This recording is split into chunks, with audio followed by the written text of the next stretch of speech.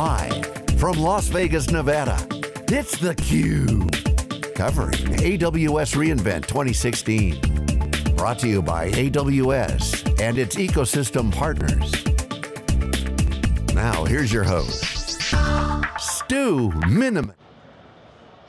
And welcome back. You're watching SiliconANGLE Media's theCUBE here at AWS reInvent 2016. Done 2.5 days worth of interviews, and of course we can't end our coverage without bringing back one of our favorite guests from last year, Mai-Lan, Tomsen, Bukovec, who's the Vice President and General Manager of Amazon S3. Thank you so much for joining us. Stu, thank you for having me back.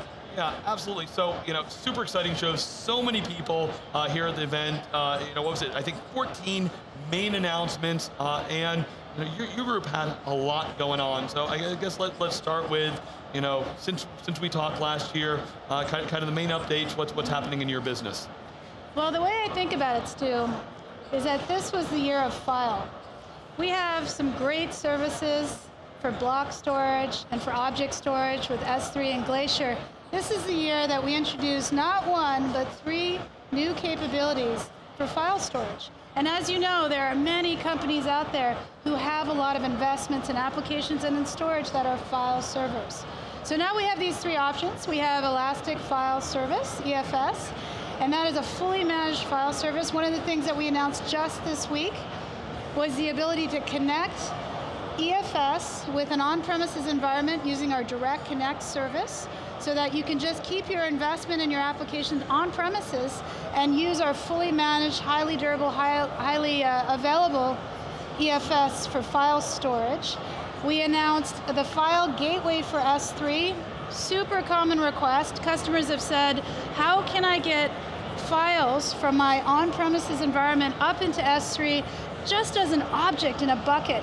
So any application, whether it's on-premises or an EC2 instance, can go access that object for data processing or any other type of operation. We have that capability today, and it's really easy to set up. And the third, as you know, is our new version of Snowball, which I think you're going to like a lot. All right, so Mai-Lan, we talk to the storage people out there. I mean, you guys, I think of Amazon, it's like object. Storage industry, object, it's about time. Object was really built for this. What you built, it's not your, it's not your father's file system. Sounds like you're doing some really cool things. What drove the creation of those solutions? Why was this customer driven? Something to fill out the portfolio. It's not a checkbox from an Amazon standpoint. So maybe you can understand how this is different from what we've been doing file for the last couple of decades. Well, I think the way we think about storage absolutely comes from what customers are asking us for. And if I think about the different things that we've developed, not just on the file side, but also for Glacier, for EBS, and for S3, it's all driven by customer request. So I talked a lot about how customers have all this file storage today, and they want to bring it to the cloud. They want the burstability, they want the elasticity and the scaling of it. But they also want to have their storage in different areas operate in different ways. So I'll give you an example. S3 has object storage, and what customers have told us is that they want to make S3 a hub of all the different types of storage they have. So this week we introduced the ability to put a customer-defined tag, up to 10, on an individual object, and that tag can be edited at any time. So you can put the name of your application on that tag, you can put a custom ID, you can put a compliance attribute on that tag, and then in S3, you can tier automatically to a different storage option like Glacier. You can look at operational metrics viewed by that application name and a tag, or you can even set access control on whatever value is in that tag. And we're coming up with this not because we're in some ivory tower and we think we want to make super smart platforms. We're coming up with this because customers say, hey, I have all this business logic and I want to use it. And I want to use it with Lambda functions, and I want to use it with your tools, and we do that all the time. For example, for EBS, customers love EBS. It's super low latency storage, it's block storage in the cloud that's fully managed, but they want more options. So this year we introduced high throughput EBS volumes, and we have cold EBS volumes. And we now have these different tiers for EBS volumes. Customers can just pick which ones they want. And that choice is driven by our conversations with them and us going back and seeing how we can do it. All right, so, file, you talked about block, bread and butter, S3. Sometimes it gets overlooked a little bit that, we know S3, it's really, the de facto standard, in the industry for object today, driving a lot of innovation across the industry, what kind of leadership there. But how's today's S3 different from what people might know if they were trying it a year or two ago? Well, Stu, S3 has been around for 10 years now. 10 years. We have customers who have exabytes of data. And so one of the things that we look at is just continuing to drive the platform. How can we make it better? We introduced native IPv6 support. We continue to add things like tags. We recently added, just this week, an inventory of buckets. You can just turn it on, and every day you get a list of what's in your bucket. But I think one of the most exciting areas for S3 is around analytics. So this is the year that we have introduced a feature that when you turn it on, we'll start observing the access patterns for storage in your bucket. And then after we collect a set of observations, we will show you the heat, the patterns of access on your bucket, so you can make cost decisions.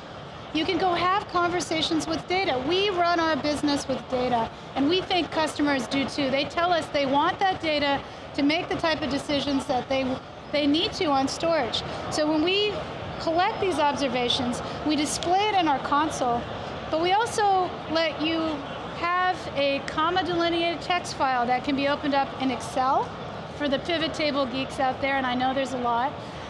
Open up in QuickSight or any business analytics tool.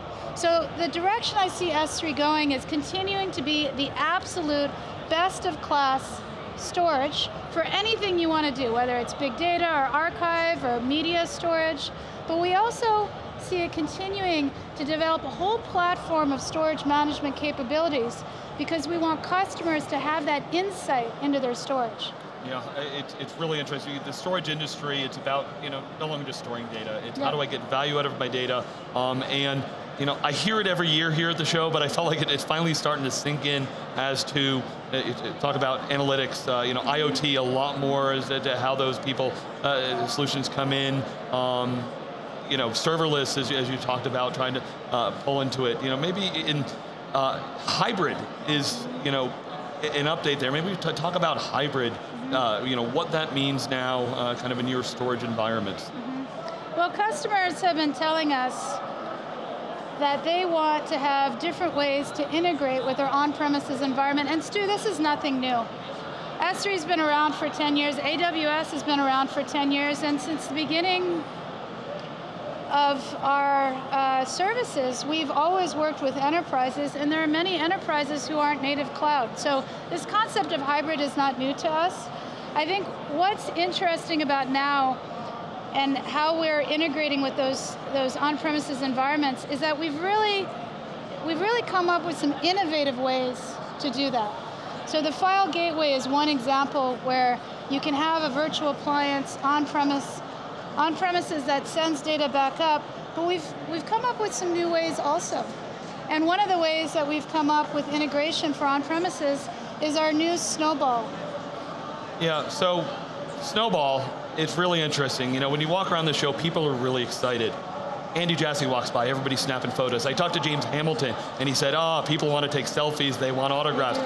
You brought along a special guest that everybody's taken selfies with. So at the end of the keynote, a truck came out, talk about the snowmobile. Unfortunately, we didn't have room on the set here for the full truck, but maybe you can introduce our special guest.